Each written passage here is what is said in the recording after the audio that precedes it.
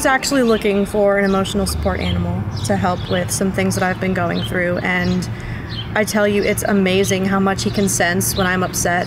The first time he came over to me on the couch and jumped up and put his head on my lap and just sat there for as long as I needed him to, and just having the unconditional love from him has been amazing. I have to say, one of my favorite dogs here is named Rusty, and I get to take him over to the park to walk him.